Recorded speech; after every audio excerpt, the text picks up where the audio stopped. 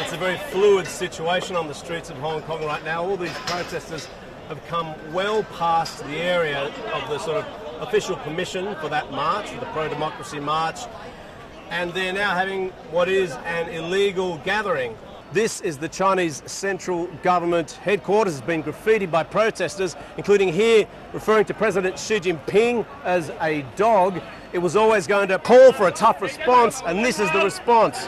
Riot police have come in to clear people out of this area.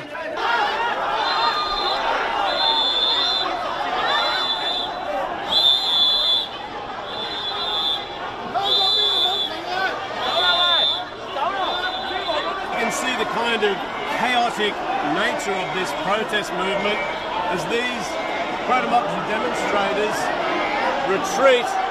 They're coming backwards now as the riot police move forward. There's no clear idea of where they're going to go.